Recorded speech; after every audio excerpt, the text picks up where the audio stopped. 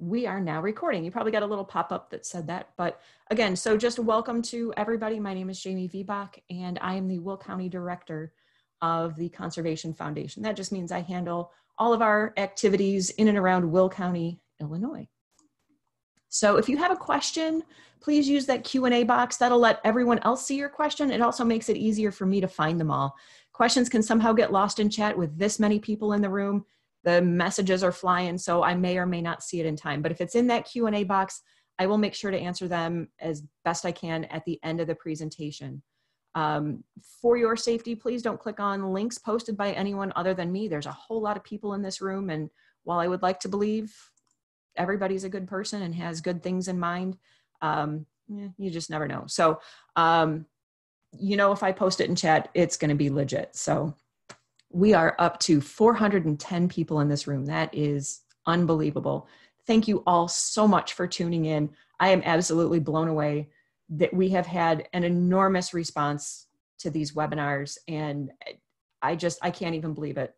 Like I said, there were over 800 people who signed up to be a part of this webinar, and I know a lot of people sign up with the intent of watching it later. That's totally cool. But like I said, over 800 people, which is probably about 780 more people than I thought would be interested in what I have to say. So I am super excited here, and we are going to go ahead and get started. I'm going to share my screen with you, and there we go. So we are going to be talking today about pollinator gardens and creating a pollinator garden in your yard. Go ahead and get that started. There we go.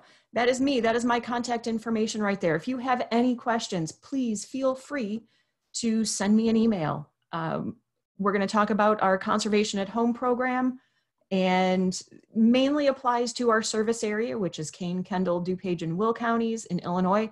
But outside of that, we do have a couple of franchisees.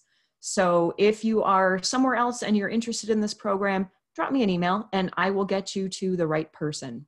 That is my office line that's listed there. I am still working from home at the moment. I do get my voicemails, but email is just kind of the easier way to get a hold of me.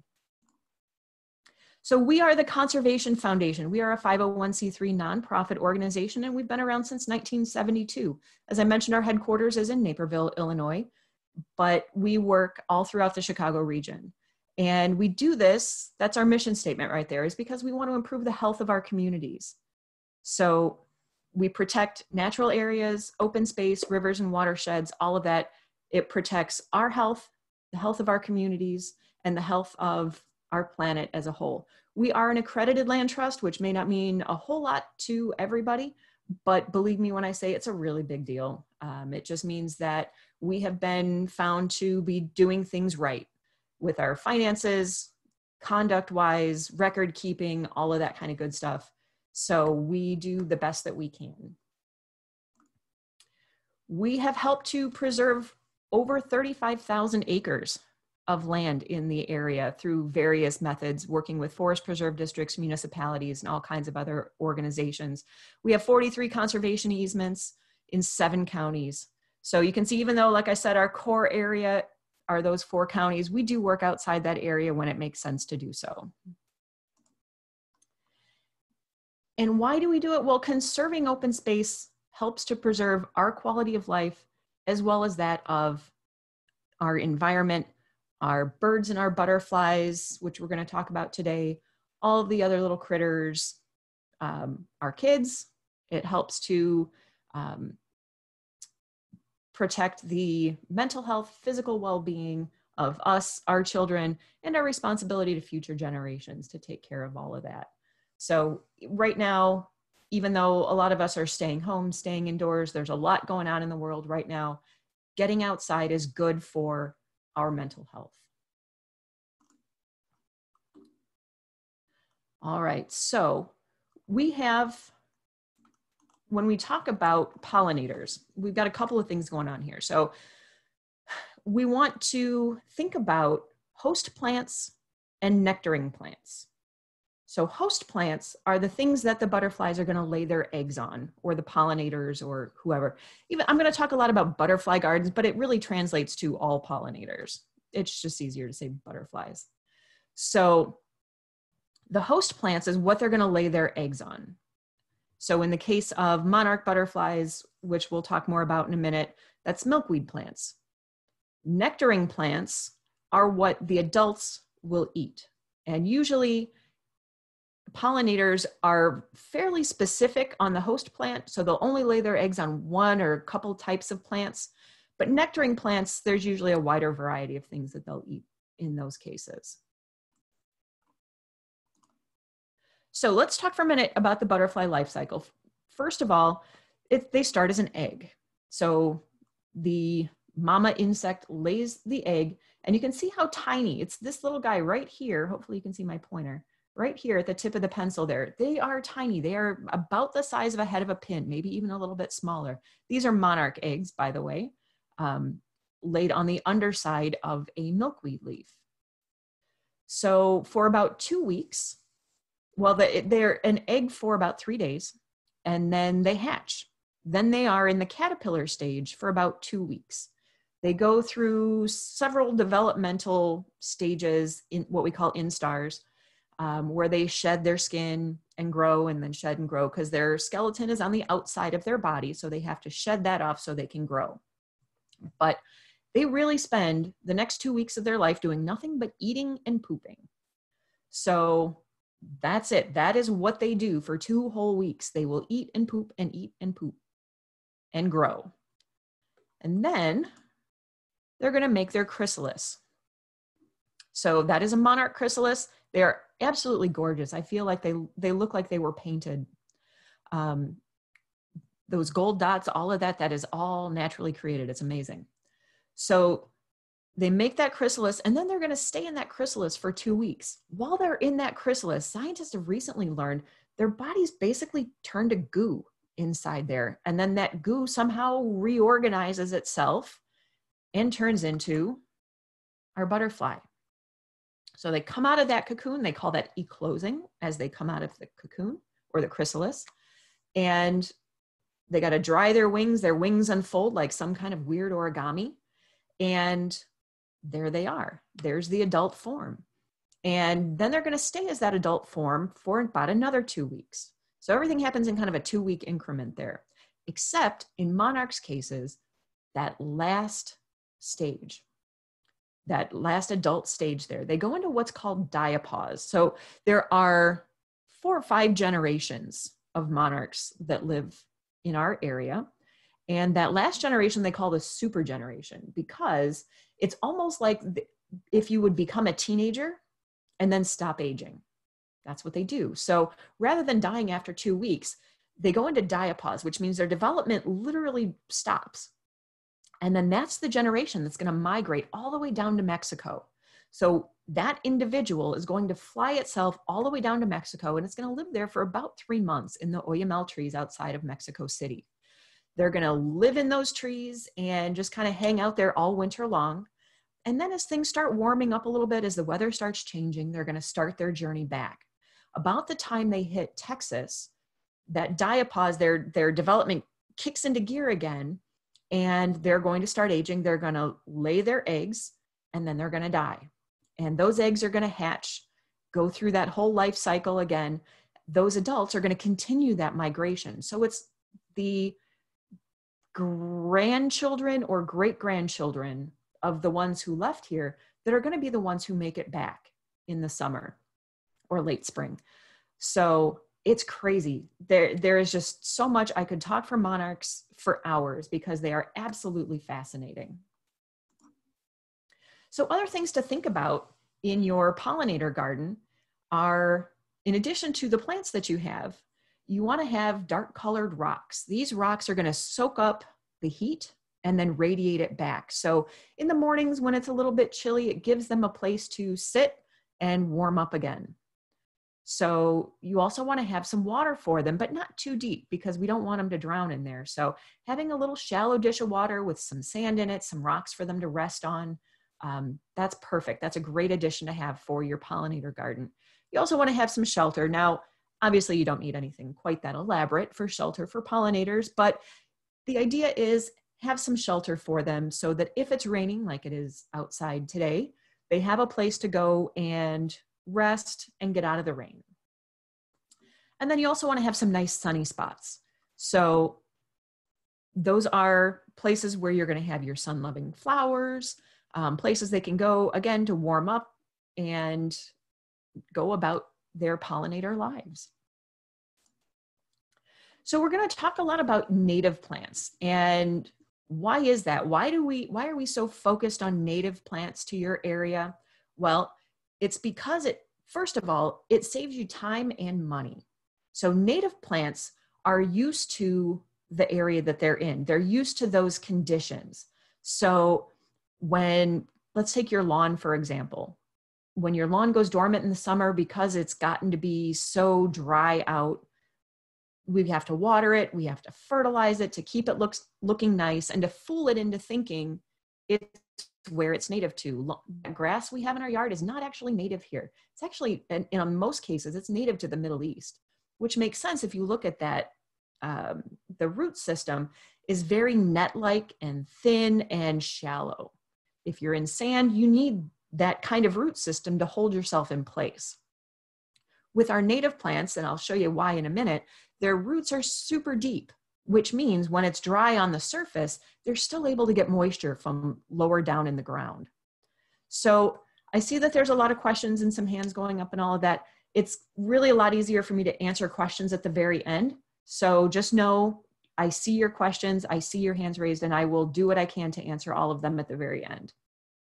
All right, so native plants don't need the energy, they don't need the fertilizers and the water that we need to do to help the more exotic things to grow better. Plus, when we plant our native plants, we support the caterpillars and the pollinators and the insects and those things that feed on the native plants. That's their familiar food source. That's their comfort food. So when we plant native plants, that's what they're familiar with. That's what they're used to eating. They see that, they know, yep, this is my food.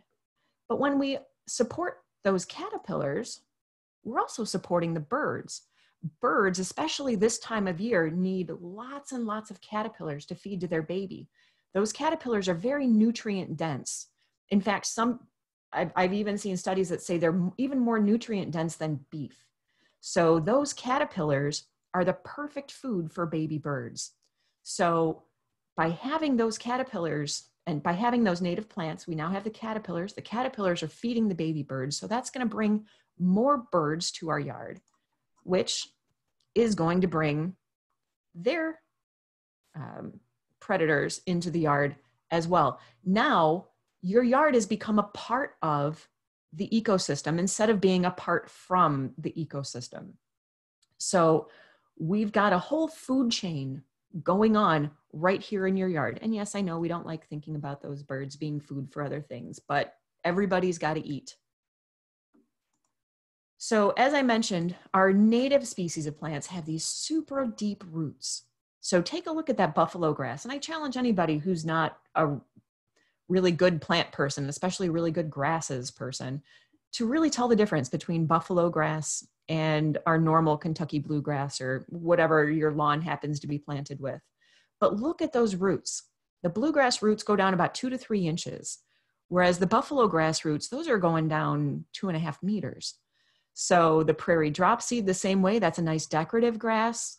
And compared to the perennial fountain grass, most people wouldn't know the difference, except that perennial fountain grass is going to need a lot more work to maintain. Same with using black-eyed Susans.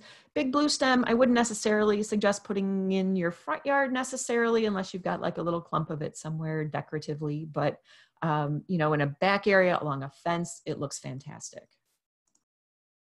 So I've already talked a little bit about monarchs, but I just wanted to show you here. You can see what the monarch caterpillars look like.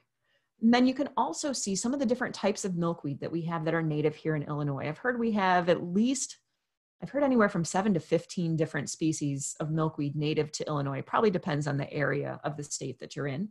But I have a couple of examples here. So in the lower right, I'm going to start with that one. That one's called butterfly weed. Butterfly weed is a great milkweed to plant. Very, very striking orange flowers. They grow up to be about knee high. So they look really nice in a flower bed because they don't get too big. They've got that big showy cluster of flowers. They're fantastic.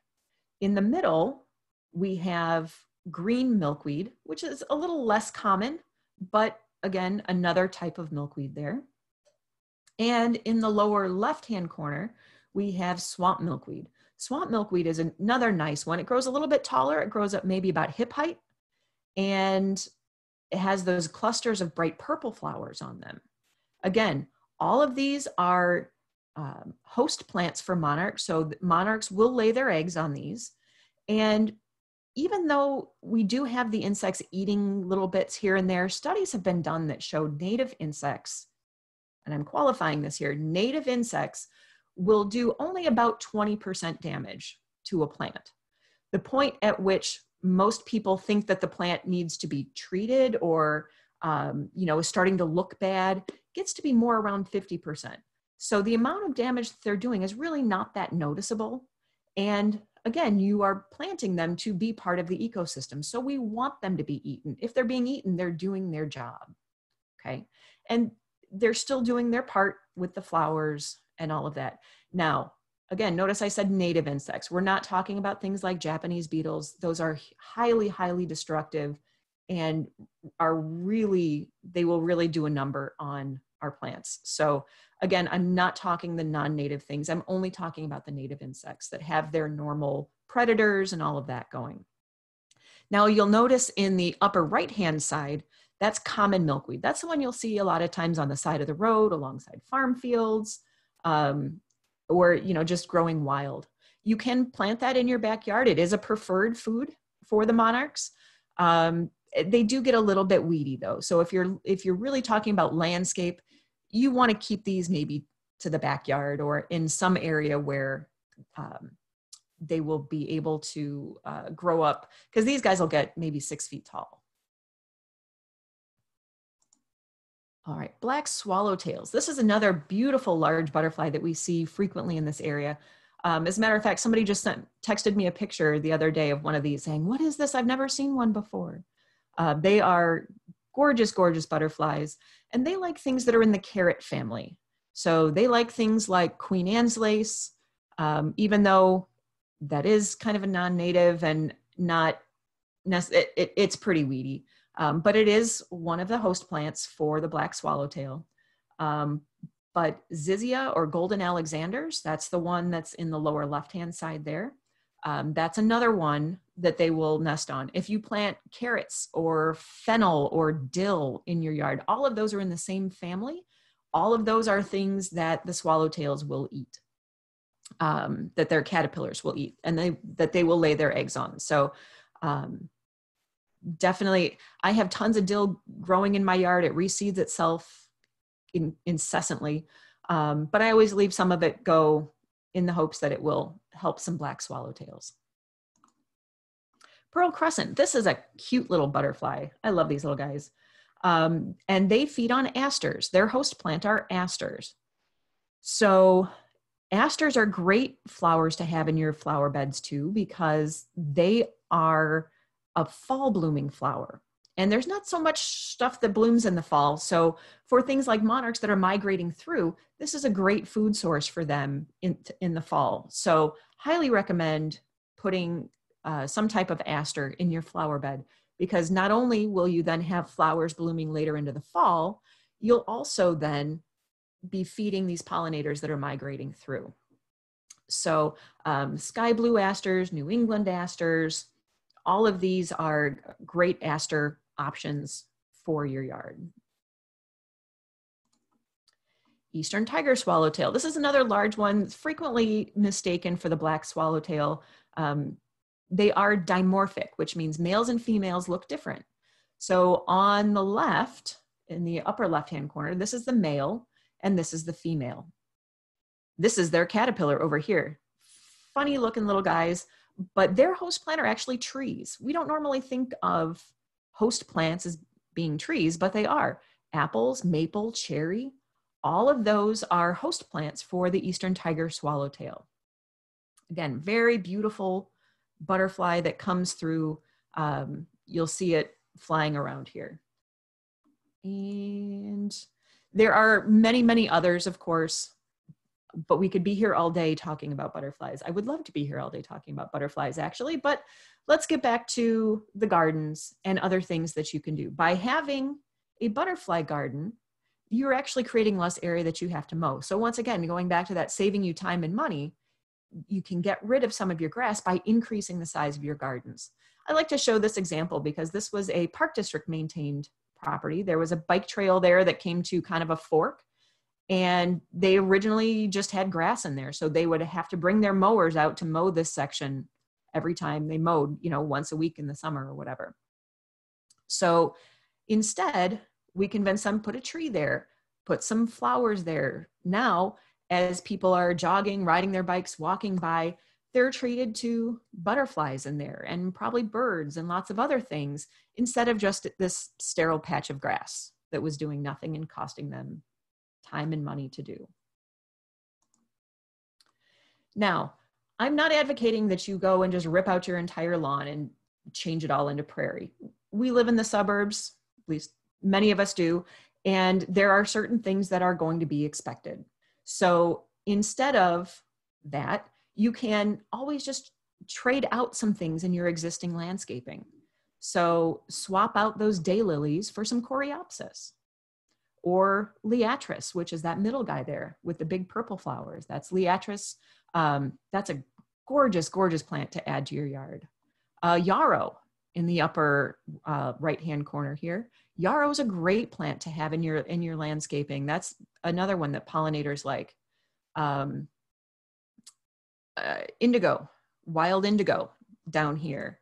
This is that butterfly weed and cardinal flower, right? All of these, you know, anytime somebody says, oh, native plants, they're all just a bunch of weeds.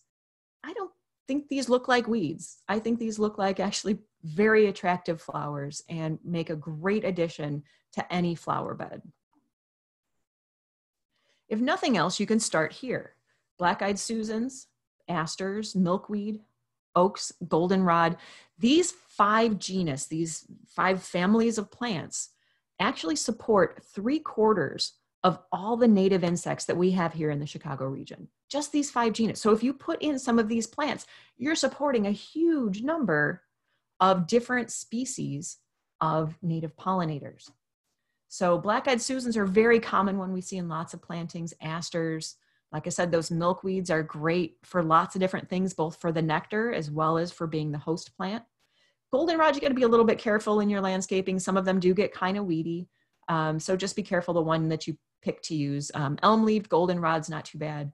But yeah, definitely make sure you don't get the more weedy types.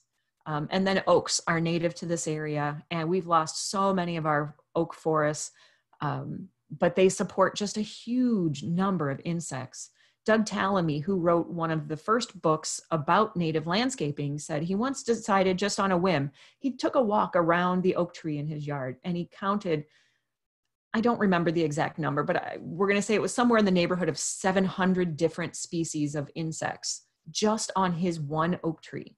And then he walked next door to his neighbor's house and walked around his neighbor, had some kind of, I don't know, maybe some kind of a sugar maple or something that's not necessarily really native to here. Maybe it was a pear tree, something like that. Walked around it and found like 5. So oak trees, one oak tree supports a huge number of our native pollinators. So these are all ways that you can help to save the pollinators. We hear so much about save the bees, but honeybees are actually an agricultural animal. They're not native here. So just like pigs or cows or chickens are an agricultural animal, honeybees are as well. But there are 3,000 to 4,000 different species of native pollinators, native bees that we have here that are supported the same way. So anytime you're saving the bees, you're supporting all of these guys.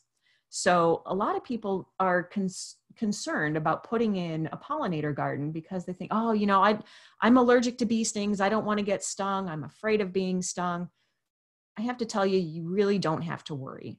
Native bees, their stingers, if they even have them, which carpenter bees, like in our lower left-hand corner there, they don't even have stingers.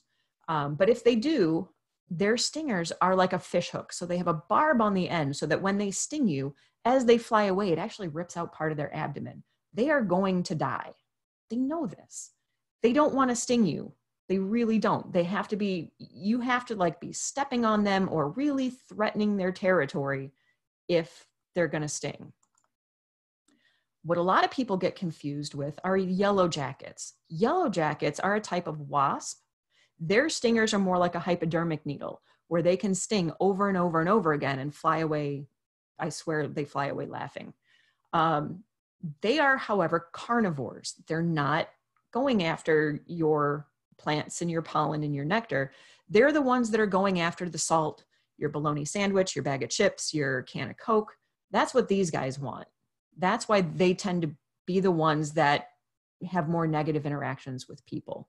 It's not the honeybees that are causing the problems, or even our native bees. It's those guys. So our Conservation at Home program is a program where we come out and we'll walk around your yard with you and talk to you about the native plants that you could, either that you already have or areas where you could add some native plants, which plants would be beneficial to add, rain gardens, rain barrels, all that kind of stuff. And there's no charge for this program. So we will come out to your yard, walk around with you and talk about all of these different things. Now, maybe you already have a yard full of native plants. If you do, then you can join the program. And then you get that little sign that you see right here. Now, when you do join the program, we do ask for a donation that covers the cost of your sign. It also gives you a year's membership into the Conservation Foundation. So there's a couple of different, well, there's probably many different theories on landscape design. I am not a landscape designer. I know my plants, but I'm not artistic. I'm not a designer. So I'm going to talk about kind of two different schools of thought here that I've noticed that people tend to have. And in the suburban areas, this native but neat tends to be very widely accepted. You've got drifts of plants, that means little clusters together of different native plants in an area. They're mulched in nicely. We've got a nice native tree there in the back. This would be acceptable, I think, to pretty much any homeowners association anywhere. It looks beautiful. You've got lots of colorful flowers. It's weeded nicely. You know, this is kind of controlled chaos. The alternative is more this wild and free. Now, I love this, but it doesn't fly for everybody. Some people were really raised in that garden club mindset of needing to have that perfectly manicured yard. And that's fine. You can still have native plants and do that. But if you don't mind a little more chaos, a little less weeding, a little less mulching, you can do something like this. Get all of these plants together. As they fill in, they crowd out the weeds. They take care of that. You know, you may have to weed occasionally, but for the most part, you've got these beautiful collections of plants all growing together in harmony, supporting all these different insects. Studies have shown that monarchs prefer smaller clusters. So instead of like one massive stand of 50 milkweed plants, they like the little clusters of 2 or 3 interspersed with some other things. Why is that? I have no idea. But that's what people tend to notice. So by having these clusters of plants, maybe it's because there's more food for mom in there too. Who knows? But having all of these different species all kind of mixed together makes for this nice community of plants. So this is a library, I believe it's in either Wheaton or Aurora, forgive me, I forget which one. But they did a remodel, they put in this window that looks gorgeous, and they put some chairs in front of the windows, and they couldn't figure out why nobody wanted to sit in the chairs. So we said, well, maybe they just don't have anything to look at. So we helped them turn it into this lovely pollinator garden, I guarantee you, is buzzing with birds and butterflies and all kinds of gorgeous things. Now they can't keep people out of the chairs. There's practically a line for people to sit in the chairs to watch this, all the natural scenes here unfolding. I guarantee you this draws in a wide variety of pollinators, which draws in the birds. So really just makes for a wonderful, nice, relaxing inspiring place to sit. If you are interested in becoming involved with the Conservation Foundation, as I mentioned, we are a nonprofit. We're a membership-based organization. So you can become a member. At the end of this webinar, you will be taken to what we call our virtual tip jar. If you appreciate this webinar and the other webinars that we've done, I do encourage you to drop us a dime or a few bucks, and you will then become a member. And then have all of the wonderful membership things available to you. You can also visit our McDonald farm in Naperville or our Dixon-Merst farm in Montgomery. Our farm in Naperville is actually a working farm. It's organic. So we have 49 of the 60 acres planted with organic vegetables. And we run it through a shareholder program. So we feed over 500 families. Unfortunately, our shares are all sold out already for this year. So if that's something you're interested in, keep an eye out. This winter, we will open the signups for next year again. But we do feed, like I said, about 500 families, spring, summer, and fall. So it's a really great program. I've been a shareholder now for three years, I think. And the produce is phenomenal. So, and then we also have the Dixon-Merst farm in Montgomery, which is a historic farm that our volunteers manage. And they have all kinds of great events there every year. You can also follow us on social media. You'll find out about other webinars that we're doing, as well as all the other wonderful things we've got going on right now. And you can also get your yard certified. So as I mentioned, I am the Will County Director. So if you live in Will County, I would be the one to come out and visit with you. Otherwise, if you're somewhere else, let me know and I will get you to the right person. All right, at this point, I can take some questions. So as I mentioned, the Q&A box, that is the easiest place for me to answer questions. So I'm going to be starting there.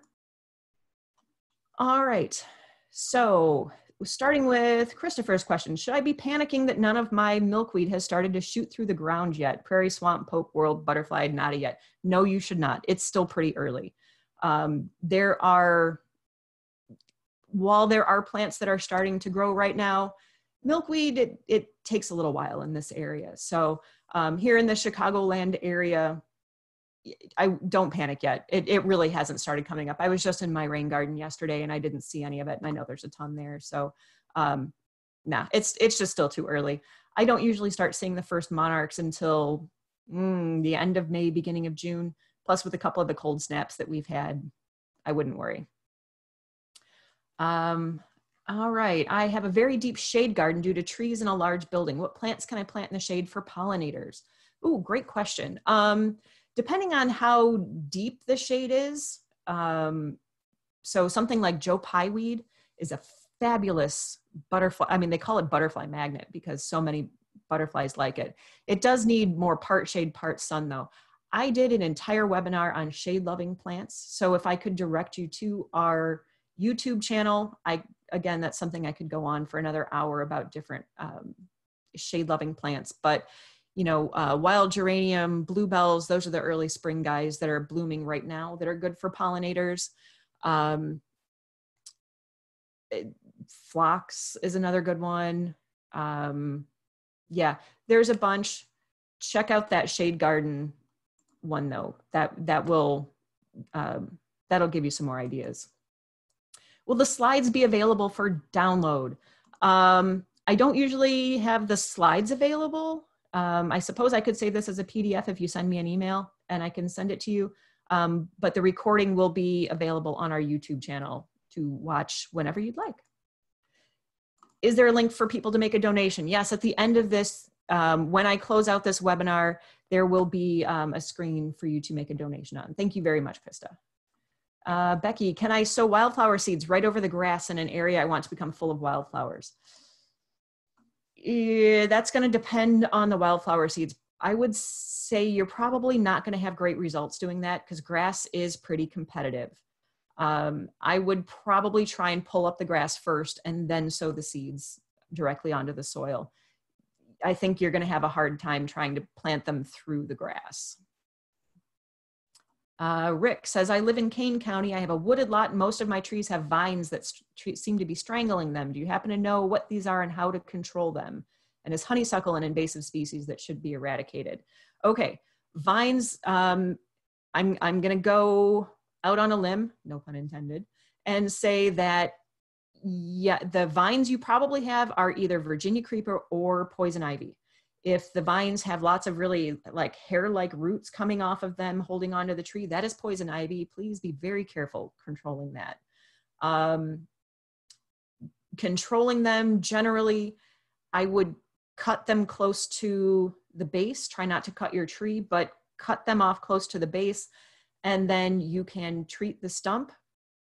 Yes, I know I'm advocating for herbicide, but there are sometimes there's just no other way to control it.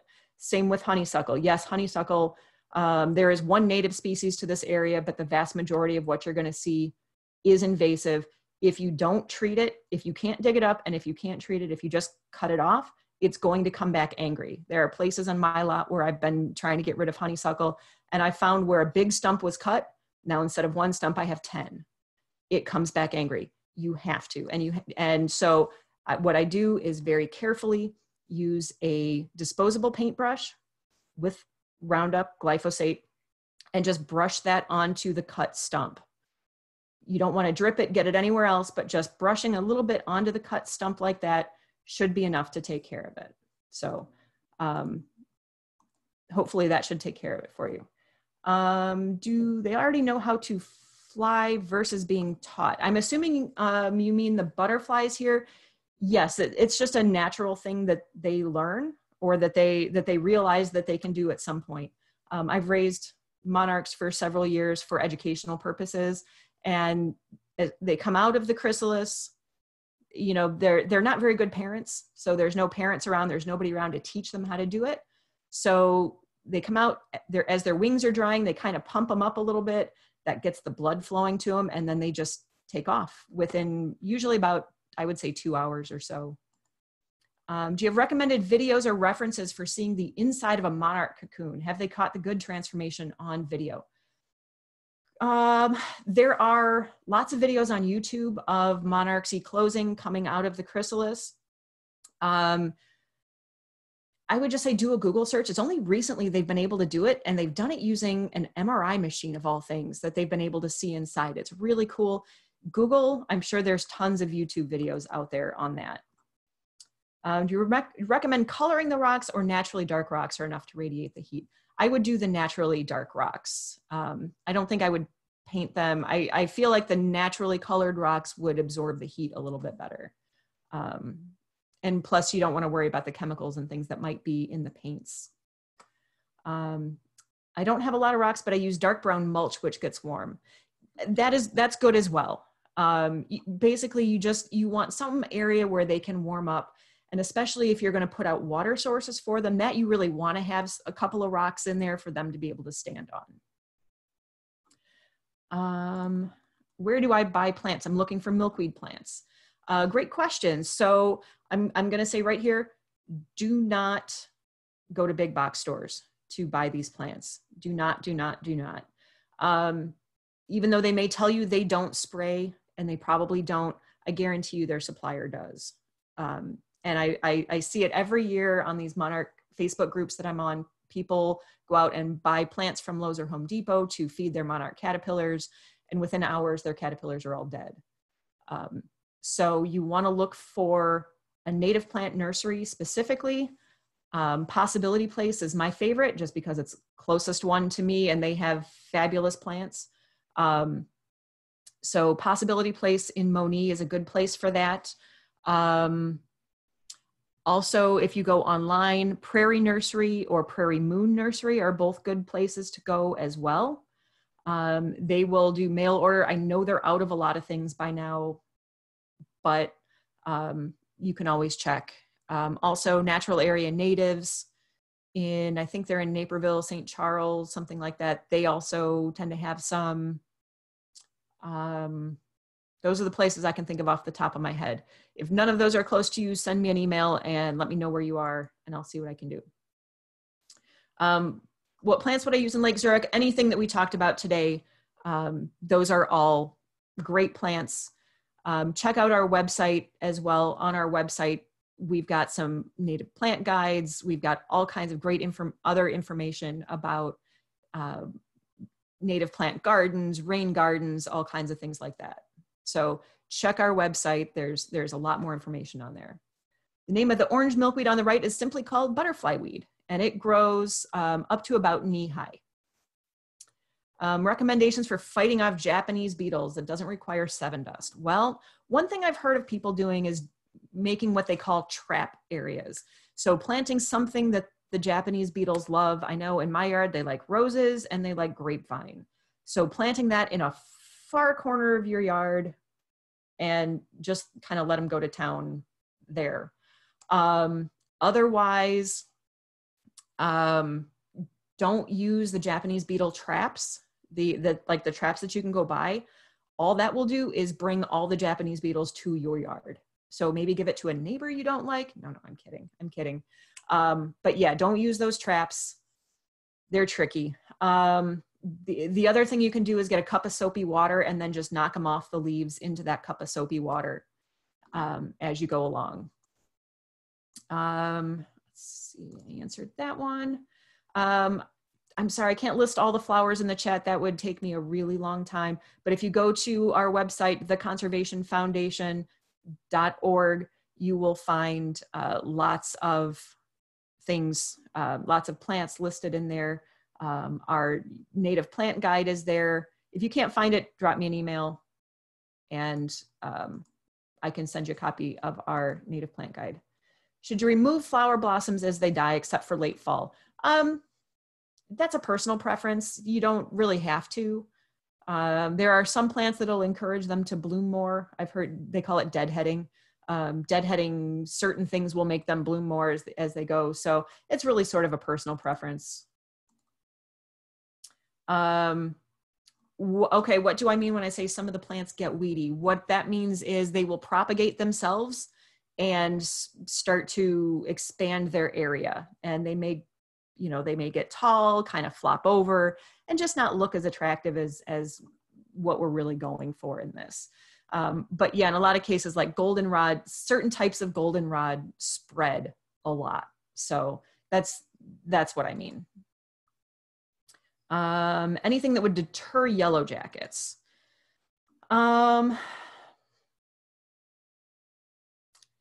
Not really. Yellow jackets are ground nesters. So it's again, the pollinator gardens themselves aren't what's going to be attracting the yellow jackets. It's going to be the fact that there's just an open area that has areas for them to be in. So, yeah, I'm not really sure what you can do to deter them per se. No, so Kelsey said, is the sign only for those 4 counties you serve? No. Any of our franchisee partners that we work with, they have signs as well that you can get a sign from them. So Cook County, for example, the Cook County Forest Preserve District is our franchisee for that area. And so they have signs for that area. Kate wants to know, could someone link a website to officially join the Conservation Foundation? Yes. At the end of this webinar, you will be taken to a page for donation. If you donate, you will become a member. Dandelions are trying to take over. Now what? Again, this is kind of a personal preference sort of thing. I just pull them when I can. I have a lot in my yard, but I'm okay with it. I don't mind. They're good for the bees. My neighbor is a beekeeper and his bees absolutely love my dandelions. I would rather have the bees than try and, treat my yard with all kinds of nasty chemicals and get rid of them. So when they get in my flower bed, I just dig them up. What's a good native plant to climb up a fence? If you're looking for like climbing kinds of things, there is a native honeysuckle that is more of a climbing sort of thing. Hydrangeas, there's a native hydrangea that's sort of climbing. Trying to think of what else. That's all that comes to mind. There's Virginia creeper. Virginia creeper gets a little out of control in my yard. I try to discourage it. But you can also look at tall things too to go along your fence. So something like Joe Pye weed, big blue stem, you know, anything like that would be good up along a fence as well. Is phlox a native plant? Yes, there is a woodland phlox that is native. That's a really good shade loving plant. Do we purchase the plants from you or recommend a place? As I mentioned, Possibility Place. We do not, we just had our native plant sale last weekend.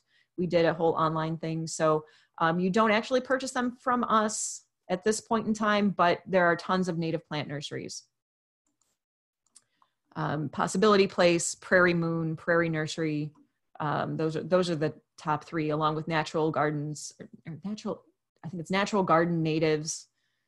So is there something you can put in shallow water features to eliminate mosquito larvae?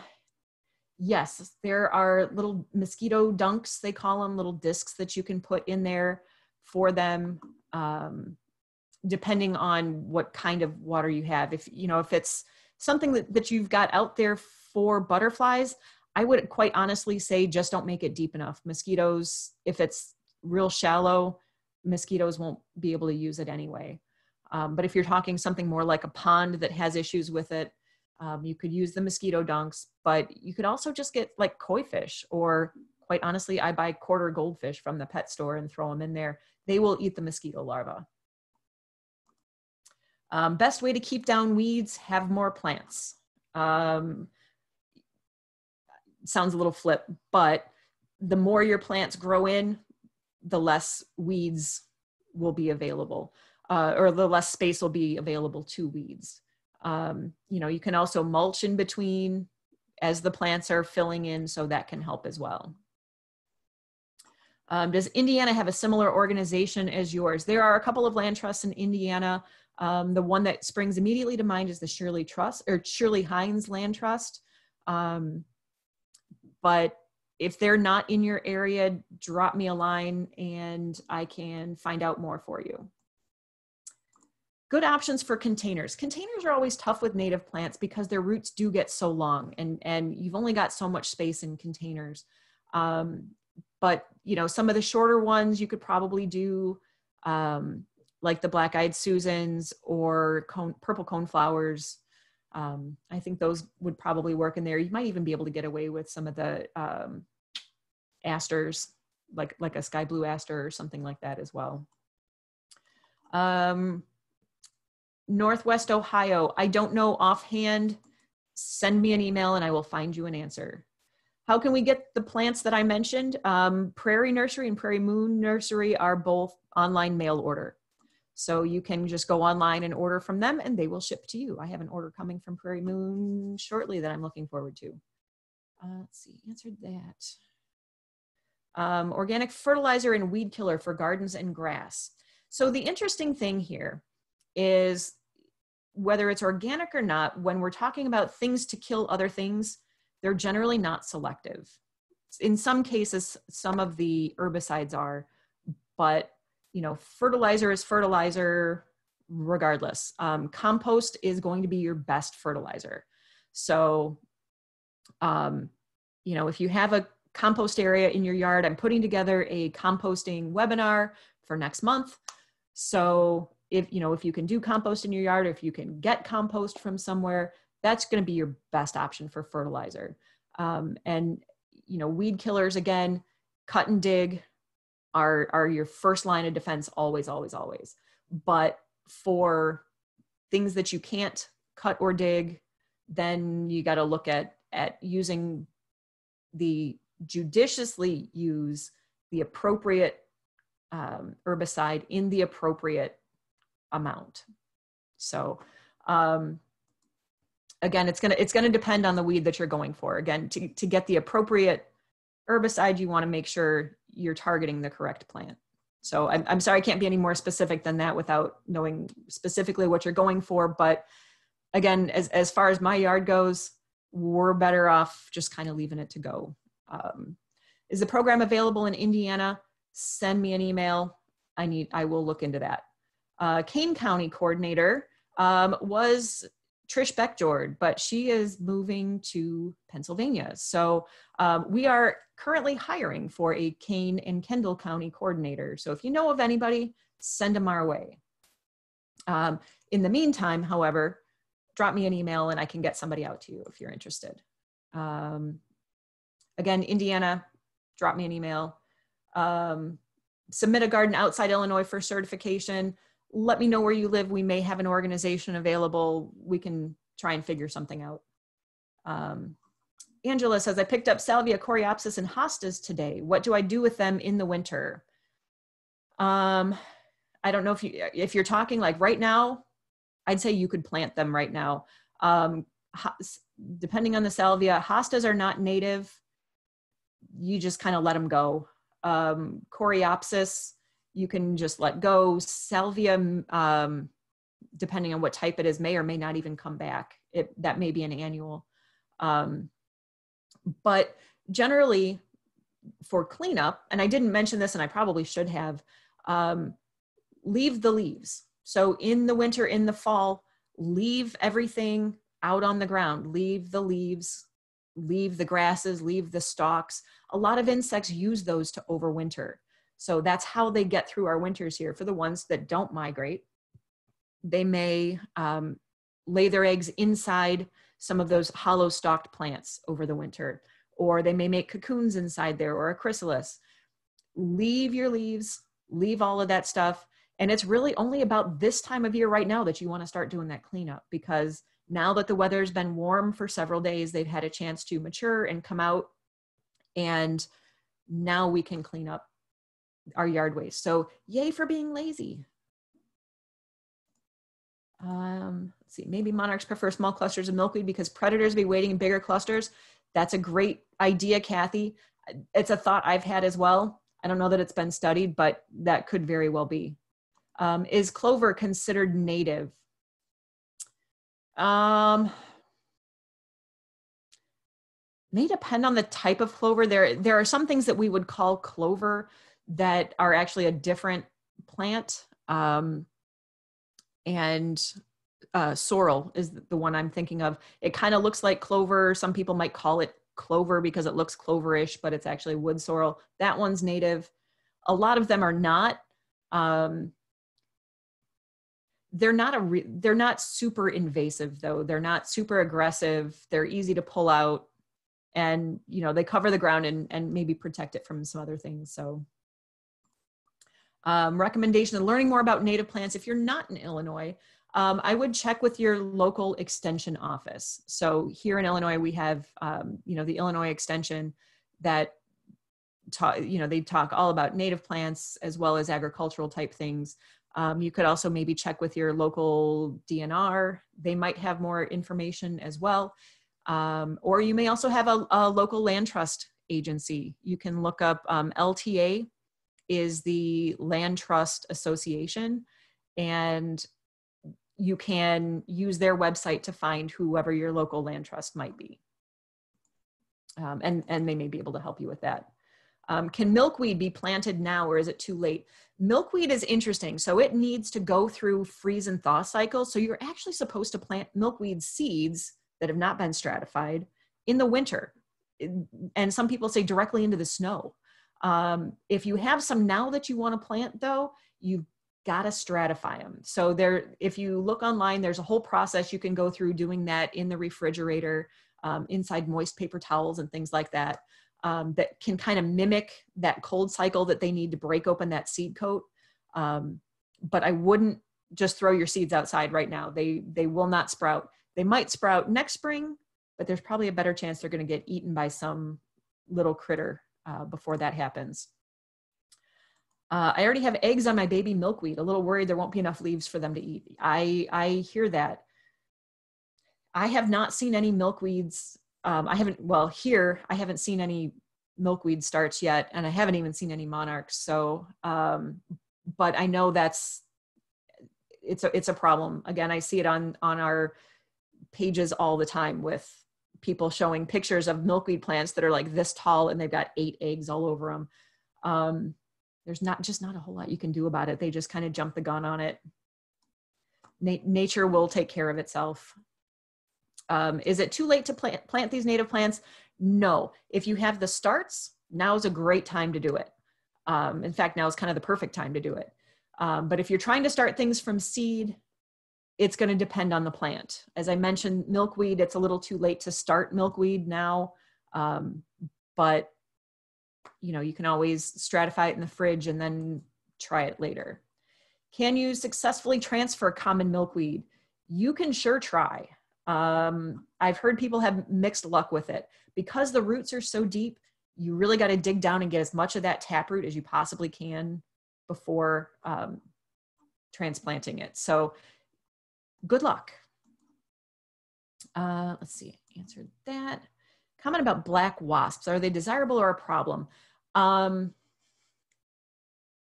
Unfortunately, the issue with common names is I'm not sure what you mean by black wasps. So there's a pretty good chance that they are native and they're a perfectly natural, normal part of the ecosystem. I know there's one called a cicada killer that is big and very black. It's basically harmless to us, you know, pretty terrifying if you're a cicada, but basically harmless to us. So, you know, probably not necessarily desirable if you're afraid of that kind of thing, but they're not really a problem. When should we put out our pollinator garden plants? When is it too late? I'd almost say it's never too late. If you've got things, if you've got starts of plants, you know, seeds, you got to be a little more fussy with the timing of it. But if you've got starts of the plants, you know, as long as the weather's decent, plant them. You know, I would say it's only too late when it starts getting super cold. So I wouldn't, late fall, I wouldn't necessarily try unless that particular plant wants that. Plants are so fussy. They've got so many different things. Plant now, plant 2 months from now. You know, try it out. What's the worst that could happen? You know, you're out, you lose your plant, but try again. My soil is peat rich. What plants work best in that? Oh, that's a good question, Chris. There's a lot of things. Pretty much anything's going to work well in that, I think. Unfortunately, I'm not as familiar with peaty soils, so it's hard for me to say. I'm not sure. List of contacts for Winnebago County. Send me an email. I will get you what I can. In Zone 5 in Wisconsin, are the plants you mentioned viable for me? Many of them are. Fortunately, we are basically similar zones. You know, your things are going to maybe sprout a little bit later than ours. But I think depending on where in the state you are, most of this is good. You know, you probably also have access to other things like lupins that are awesome. And I wish we could get to grow down here. I've never had very good luck with them here though. But yeah, and you know, you're going to have some other plants that we can't grow down here too. But most of what I mentioned are pretty easy to grow and will grow pretty much across the Midwest. Do you need to protect butterflies from the wind? Our sub has a garden along the road where they're trying to attract pollinators. No, you really don't. They will protect themselves. You know, you see everybody with those butterfly houses. They're absolutely adorable. They look great in a garden. I got to be honest, I've never seen a butterfly use one. I would say wasps and spiders are more likely to use them than anything, which is not what you want to be attracting butterflies to anyway. So, you know, if you want to put a butterfly house in your yard, it's going to look pretty. It's really not going to attract anything. But, you know, as far as wind goes, they'll find their own shelter. They're pretty good at that. Is echinacea a native? Echinacea is another name for purple coneflower that is absolutely native to this area. It's a fantastic plant and really great for butterflies. LaSalle County. We actually don't have a director for LaSalle County because that's not part of our core service area.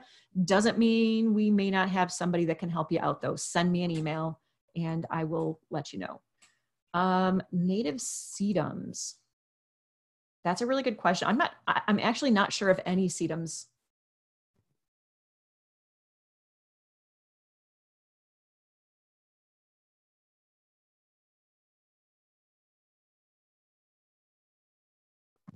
sorry, I froze there for a minute. That's not to say that they're not good or that, you know, that there's a problem with planting them, but I'm not sure that any of them are actually native. And yes, they do grow in sun. Okay, last year I spent over $100 at the Will County Native Plant Sale, my favorite plant sale, to feed the rabbits in my yard. Yeah, it's unfortunate. The only thing they didn't eat was the milkweed. Any suggestions to keep the rabbits away to allow the plants to grow? You can put in a small fence, just even like a small wire fence around things. That will help. You know, the thing about rabbits is depending on where you live, it's like they have different taste preferences. I've heard people say, oh yeah, the rabbits just went to town, ate my coreopsis down to nothing. And other places say, oh, they ate everything but my coreopsis. So it's hard to know what, you know, what their particular taste preference is. So I would say a little fence. I have heard you can buy like jars of coyote urine or something like that, but you have to reapply it pretty frequently, especially if it rains. Yeah, that's the best that I can offer for that. Do we have bat pollinators? Most of the bats that we have around here are more insectivores. So, you know, in that case, what can we do for them? Not treat your yard for mosquitoes. That's the best thing you can do for bats, is not kill insects, because that's their food source. Let's see, I answered that one. Tips for getting a handle on invasive weeds like garlic mustard so they don't crowd out my native plants. Pull, pull, pull. That's the best thing I can say for that. Just, yeah, pull, pull, pull. And when you do pull, you cannot compost garlic mustard. You have to bag it and throw it away. Just pull. Garlic mustard is this insidious plant that does all kinds of crazy things to help itself to survive. And one of the things that it does is, even if you pull it, the seeds will still mature. It'll force all the energy it has left in it to make those seeds mature. So you can't compost it. Don't just leave it on the ground. Bag it up and put it in the trash. But yeah, that's honestly the best thing you can do, unless you're going to spray the area to kill off everything and then restart, which, you know, obviously we prefer you not do. But yeah, pull, pull, pull. Way to have a garden that blooms for most of the year to feed pollinators. Absolutely. Look at the bloom times of your plants. So as I mentioned, fall is great for asters. So plant your asters for your fall blooming things. There's plenty of things that bloom in the early spring, things like celandine poppy, wild geranium, Virginia bluebells, May apples. All these things bloom early in the spring. And then there's plenty of things that bloom also throughout the summer. So yeah, you absolutely can have things blooming all year long. You just have to look at the approximate bloom times for things. Okay, so we talked a little bit about where to buy plants that haven't been treated with insecticide. Really, the best thing you can do is buy from the grower and ask them if they treat their plants, what they treat their plants with. I would say there really is no specific term that you can watch out for, because there really just isn't. Nothing reliable anyway. Where do you get native plants from? Okay, we talked about that. You can either start them from seed or you can buy them as plugs. It depends. It depends on your preference. And, you know, when you buy plugs, they're a little bit more expensive, but they get going faster. You buy them from seed, the seed is cheaper, but it takes longer to get them looking good. So do bulb plants like tulips, daffodils, etc. help? I love my bulb garden, but is it helping in the spring? Sure. There are insects that will use those things like tulips and daffodils. I've got them in my yard too. They're pretty. They're, you know, the first things that come up. Crocus are another really nice one. Bees love the crocus. So yeah, they all do their part to help. Obviously, the more native things that you have in there and that you can get going, the more variety of insects you're going to help, but every little bit helps. A resource that details the size and sun requirements for the plants that we recommended. I'm going to plug Possibility Place again here. They have a fantastic website. If you go on their website, they have a plant finder. You can enter in your criteria for your yard, like if it's sun or part shade, how tall you want the plant to get, and then it'll give you a list of those plants. And when you look at each of those plants, they'll also tell you when they bloom, how big they get, all of that kind of thing too. So that's a really good resource as well. We also have our yellow brochure that you should be able to find on our website. It's called Bringing Nature Home, and it's all about native plants, and we'll show you, they're divided out by how tall the plants get. Let's see. TCF folks who come to Northern Cook County, again, our franchisee in Cook County is the Forest Preserve District. So if you drop me a line, I can get you in touch with the right person. Are hostas native to the area? No, they are not. You know, it's a fine plant. I guess they don't really do a whole lot. They don't spread really, but they're just kind of, they're not my favorite plant. I find them to be kind of boring. Is there a reason most wildflower seed mixes advise throwing the seeds on the ground instead of burying them? Really, most of the wildflower seeds, as they reseed themselves, they just kind of drop their seeds to the ground. So generally, you know, especially when we're working with kids and things, we tell them you drop the seeds on the ground and then like do a little dance on them. You know, you really just want a real thin layer of soil covering the top of them. You don't want to bury them too deep or they're not going to be able to get out. Are native plants in Michigan similar to those in Illinois? Many of them will be. I'm not super, I gotta be honest, I'm not super familiar with Michigan plants, but a lot of what I mentioned is native across most of the Midwest. So check with your local extension office or DNR or land trust. There's plenty of information out there. I'm sure for Michigan, I know I've seen it out there, even if I don't know specifically. What do you need to make the amazing butterfly garden? Well, as we mentioned, we want something for them to warm themselves up on. So like some rocks, you want a dish of water with rocks or sand or something in it so that they're not going to drown. And then you need lots of flowering plants for them to enjoy.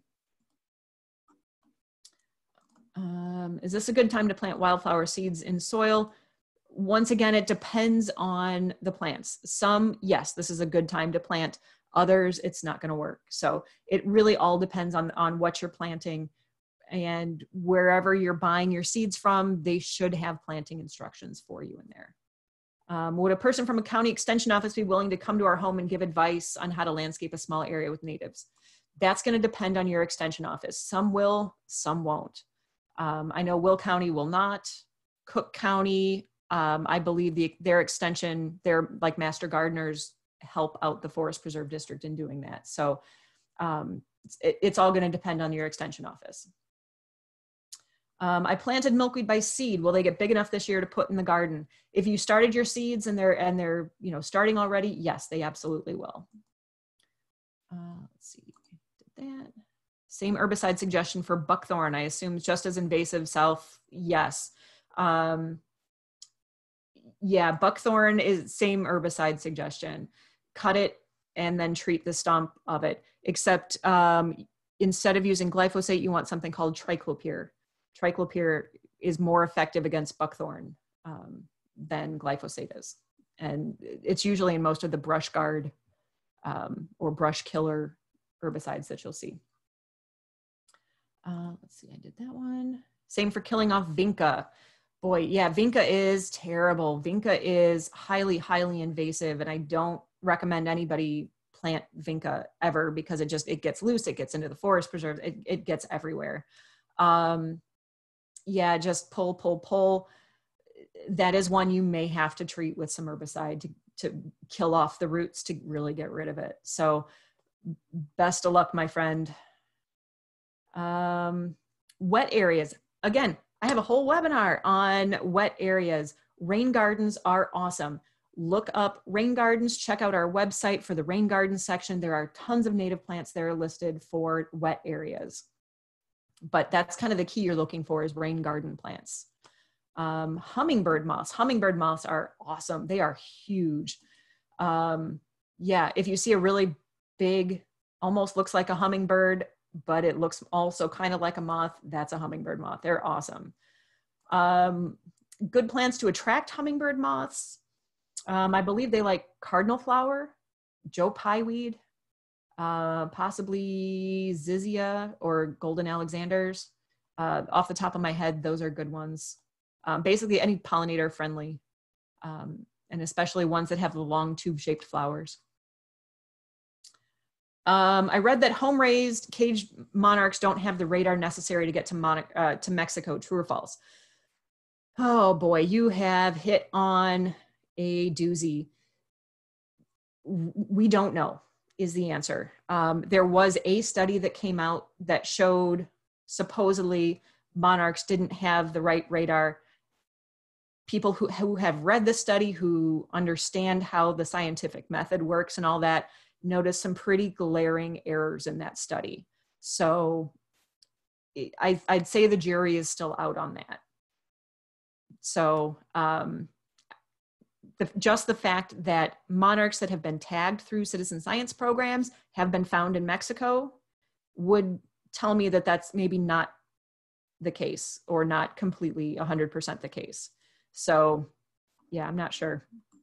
The jury is still out on that one. When we talk about natives, does that include hybridized varieties? Great question, Lynn. So we call those nativars. So what those are going to be is when you buy a plant, it's going to say something like butterfly weed, and then have some cutesy name in parentheses like ice ballet or whatever. You mentioned Cheyenne spirit. So they have sometimes bigger blooms, different colors, double flowers, whatever. They're not as good. Preliminary studies that I've seen show that pollinators do not use them as much as they use the wild types. And that's the term you want to look for, is wild type. So wild type is in almost every case better than the nativars, the cultivars of the native plants. But given the choice of, are you going to put in a nativar or put in something completely exotic, I'd go for the nativar. But wild type is really almost always going to be better. The studies have found there are some that are still okay, that don't seem to matter. But I think of it as a lock and a key. So the flower is the lock and the pollinator's mouth parts are the key. And if you change the lock too much, that key is no longer going to fit. So whether you're changing the colors so that, insects can see colors that we can't see, you change those colors, now all of a sudden this looks like a completely foreign thing to that insect. So yeah, so I would try and stay away from nativars if you can. Always look for the wild type. Do you need to cut back milkweed to prevent types of diseases routinely? No, not necessarily. I mean, not unless you're actually seeing disease on there. There are some things like milkweed yellows that, if you see that, you actually might as well just dig them up and start someplace else, because it's a disease that actually gets into the soil. But, if you're seeing aphids, snip off the top. That is an option for getting rid of aphids if you're having trouble with that. But I don't know about routinely. Cutting it back early while it's growing will help to keep it a little bit shorter if you're concerned about it, getting 6 feet tall and going kind of crazy. But yeah, I wouldn't say you have to do it regularly. Plants that attract butterflies attract hummingbirds. Many of them do, especially if they have those long tube-shaped flowers on them. Salvia is the classic example, even though it's not necessarily native, or trumpet vine. Cardinal flower is a native. That's bright red. That's a really good one. Yeah. Can I plant bare root milkweed now? Do I have to wait for them to sprout before I transfer them? Yeah, you can. I don't see why not. The roots are the important part. So I would say, yeah, you could plant that now. The soil should be warm enough. So we could have 2 to 3 generations of monarchs in the summer before the super generation. I think we actually have 3 to 4, and it's either 4 or 5 that migrates to Mexico. It's the numbers escaping me right now, but yeah, we actually have several generations that live here, go through their normal thing before we have that super generation. Do you cut the common milkweed back before winter? No, as I mentioned, leaving those stalks up are really good for the other pollinators that overwinter here. I leave everything alone until spring. Does butterfly weed come up from seed or from the root? I believe the answer to that is both. That it will resprout and grow more of itself, kind of spread from the roots, but it does also seed itself as well. So yeah, if you're asking more, is it an annual or a perennial? It is a perennial, but it obviously can also start itself from seed as well. I removed my red dogwood shrubs last year to replant with something different. I'm finding what looks like raspberry vines sprouting up in the bare area. I've not planted any. Are these volunteers from birds? Yep. Welcome to the problem with raspberries. Yes, birds and other animals will eat them, poop out the seeds. Now the seed has been planted with its own little bit of fertilizer. Yeah. Anywhere, honestly, anywhere you've got trees, you're probably going to find some things popping up. I've got mulberries, raspberries, all kinds of stuff like that popping up in my yard that I did not plant. And it's all thanks to those birds. Do you have to clean out the water source? Yeah, it's a good idea to periodically clean it out. You know, make sure any bacteria and things in there aren't persisting. So yeah.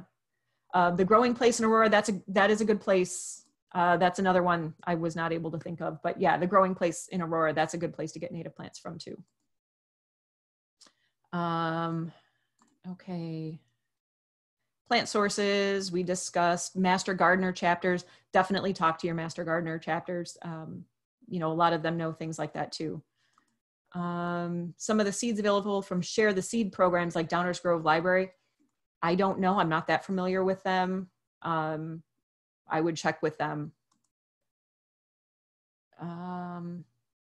See, I was told by someone at a small plant store that proven winners are bee and butterfly friendly, but I'm still suspicious. You are right to be.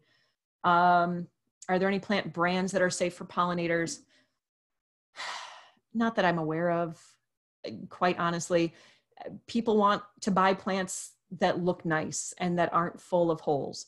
So all of the growers that I am aware of all spray. You know, you can always contact the companies and ask them directly. I've heard people get mixed reviews or mixed answers from companies like that. So, you know, the only thing you can do is ask. We have a huge amount of standing water in our backyard, basically a natural pond. It dries up usually around August or September. Are there any particular plants that would give our pond a nice touch, and how would you plant them? Again, I have a whole webinar on planting in wet and shady areas. Check that out on our YouTube channel. That is, again, it would take me a really long time, and I'm looking at 69 more questions open here. So, but yeah, or send me an email too, and I can direct you to some more resources for that.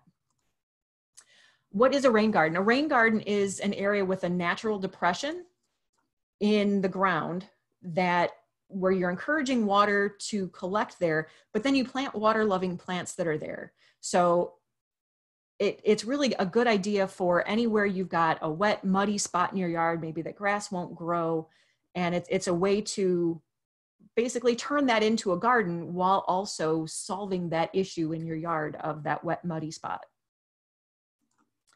We've got plenty of resources on our website for that.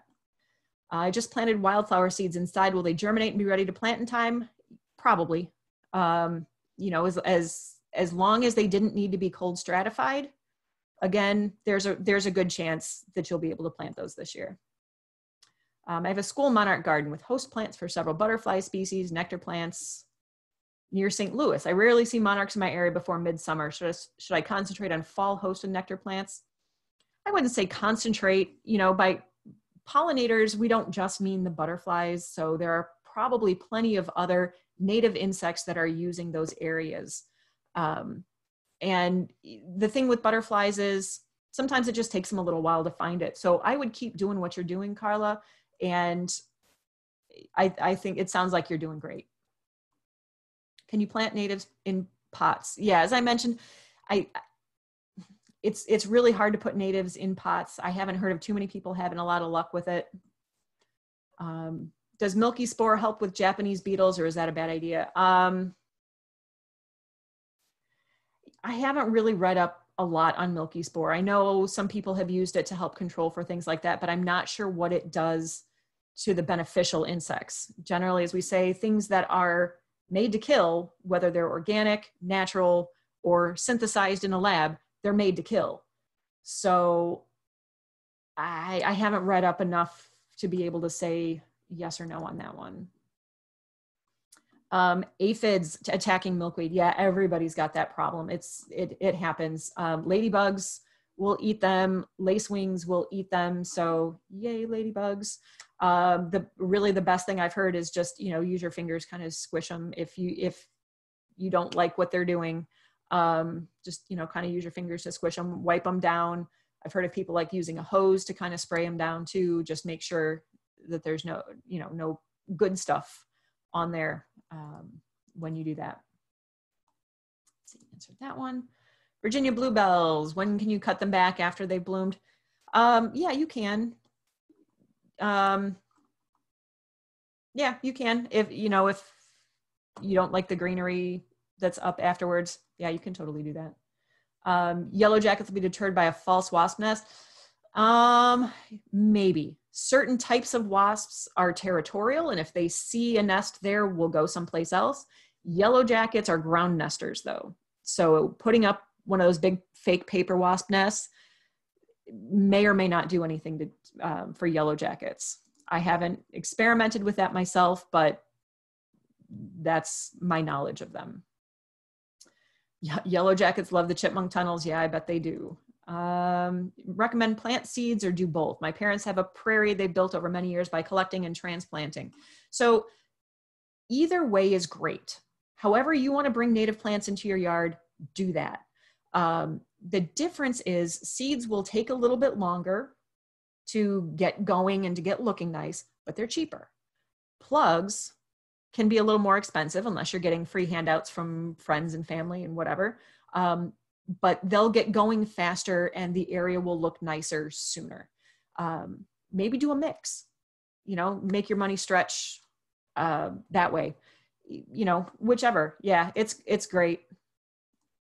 Can I plant natives on a hill near a road in an area I will not be able to water? Sure. A lot's going to depend on how wet the area is. Sedges are good for that. There's several other types of native grasses that you could do as well. Wild violets, I love them. They're beautiful, they're native, and they add a little bit of color to the boring green thing I call my lawn. So yeah, love wild violets. Let's see, answered that one. Clover, I don't worry about clover. Again, I think grass is boring. This is me personally. I'm sure homeowners associations have something completely different to say, but this is me. I love clover. My yard is full of clover. My yard has dandelions and my yard has violets, and I don't really care because I think it's better than, a dead green stretch. Southern Indiana, I'm not entirely certain. Send me an email and I can look that up for you. Native plants in this area should be fairly similar to ours, but check with your extension as well. Yes, lawn treatments. Debbie says, food for thought. Lawn treatments also kill insects, fireflies, etc. that birds feed on. Absolutely. Don't treat your lawn with stuff. All that, True Green and ChemLawn and all that is really terrible for our insect populations. And it's really very silly to be planting all these things to bring pollinators to your yard, only to then go and kill all of their young as they're, because that's what grubs are. So, spraying your yard for mosquitoes and ticks and all that kills everything else as well.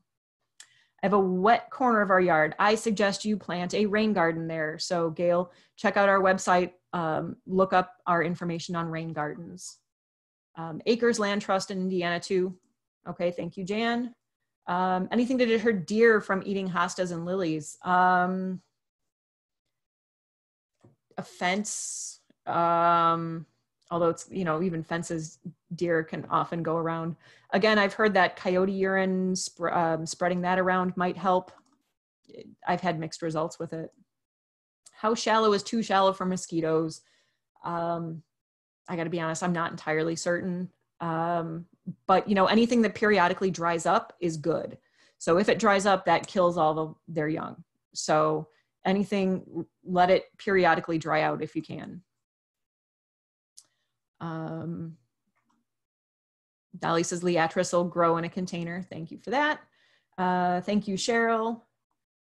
Scarlett wants to do a seed exchange. She has some common milkweed seeds. Very nice. Just if you are a part of our Conservation at Home program, we do have a Facebook page for Conservation at Home members. And that's even if you're not certified yet, even if you just had a visit, you can still join that group. And it's a great group of people who are experienced gardeners answering questions. Hey, what is this? They're phenomenal. And then there's the occasional seed swap and things like that on there too. One is focusing on permaculture and native plants. What would one consider as weeds? Yeah, great. You know, that's a great question, Denise.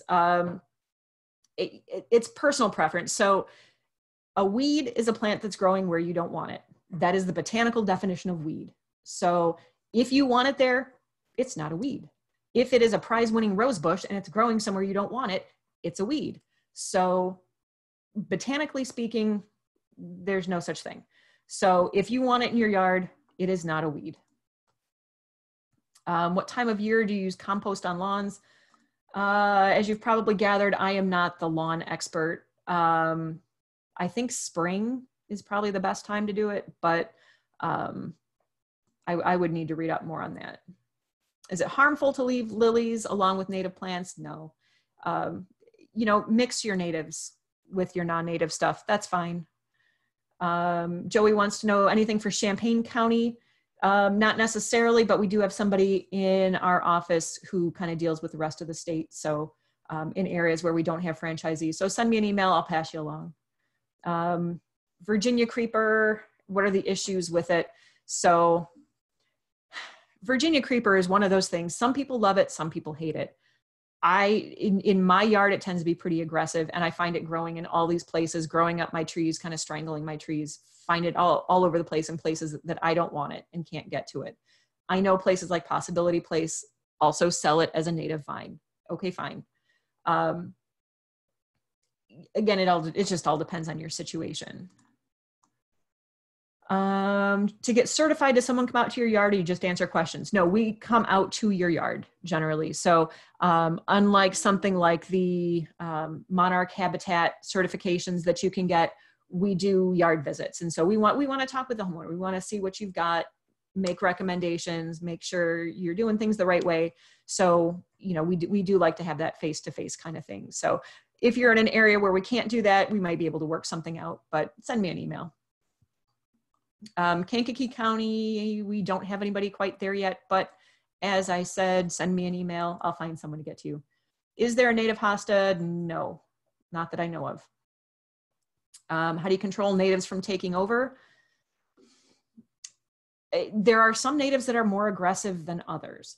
So some you need to